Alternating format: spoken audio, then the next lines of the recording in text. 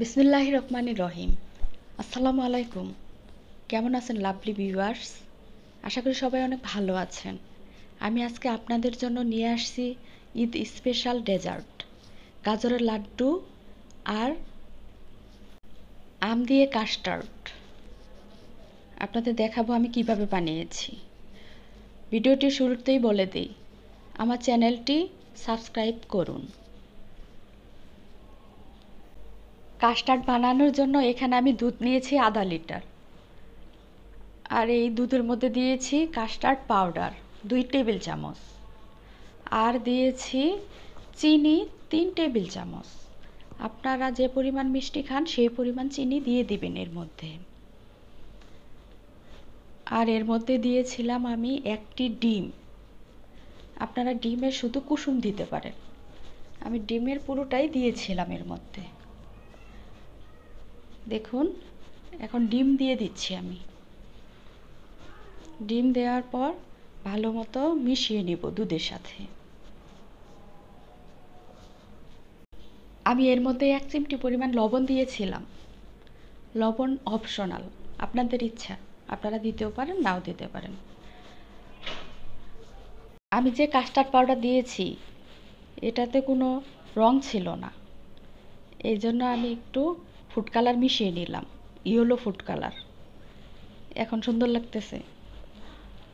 অল্প পরিমাণ দিয়েছি, এখন ভালো মতো মিশিয়ে নিয়েছি। এখন চুলায় এটাকে জাল করব। ঘন ঘন নাড়তে হবে, না হলে তলায় লেগে যাবে।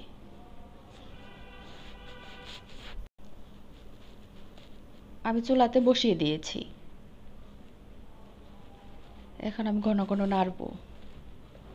ডিম দিয়েছি আর কাস্টার্ড পাউডার দেওয়ার কারণে তাড়াতাড়ি লেগে যাবে।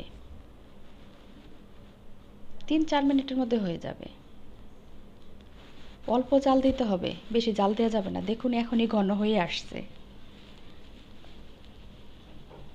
আর একটু জাল দিয়ে নামিয়ে নিব।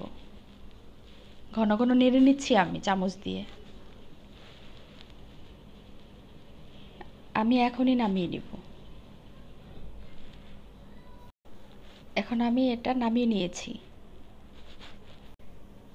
কাস্টার্ডের মধ্যে আমি আম দিব, এই জন্য আমের খোসা ছাড়িয়ে নিচ্ছি ছুরি দিয়ে।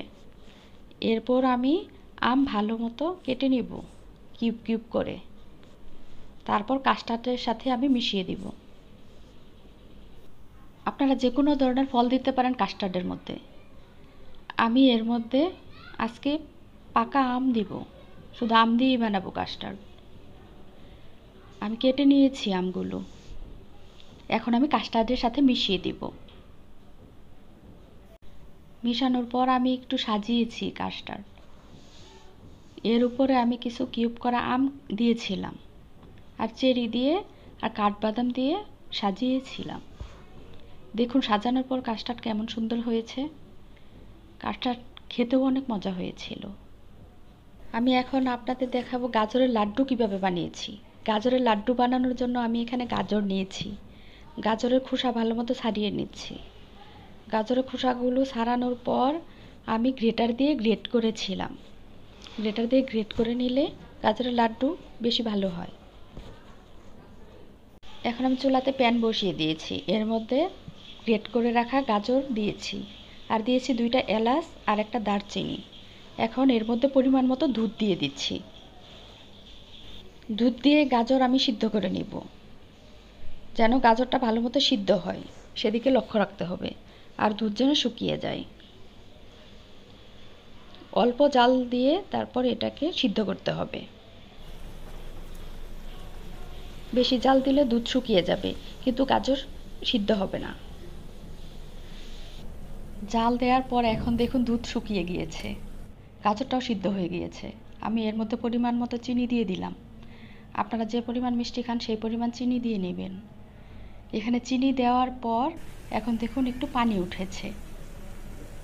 এই পানিটা যখন শুকিয়ে যাবে তখন দেখুন গাজরগুলো আঠালো আঠালো হয়ে যাবে।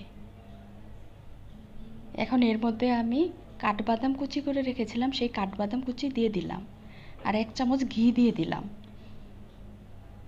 এখন ভালো মতো মিশিয়ে নিব।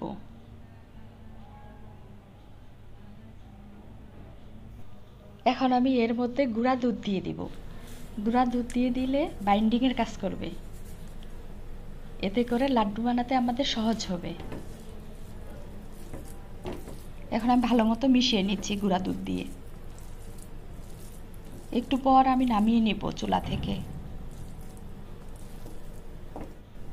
এখন আমি চুলা থেকে নামিয়ে নেব। এরপর লাড্ডুগুলো বানাবো।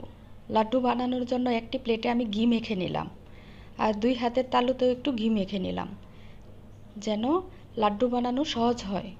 এই জন্য লাড্ডু বানানো সহজ একটি কাজ। 2 হাতের তালুতে অল্প পরিমাণ গাজর নিয়ে এখন ভালো মতো গোল গোল করে এভাবে বানিয়ে নিচ্ছি লাড্ডুগুলো। আমি এভাবে সবগুলো লাড্ডু আমি বানিয়ে নেব। এরপর আমি কিভাবে লাড্ডুগুলো সাজিয়েছি সেটা আপনাদের দেখাবো।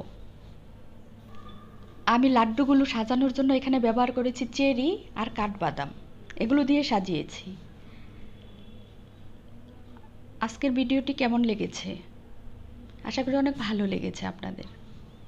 আর আমার চ্যানেলটি ভালো লাগলে অবশ্যই সাবস্ক্রাইব করতে ভুলবেন না। সবাই অনেক বেশি ভালো থাকবেন। আজকে এই পর্যন্তই। আমি শাহনাজ বিদায় নিচ্ছি।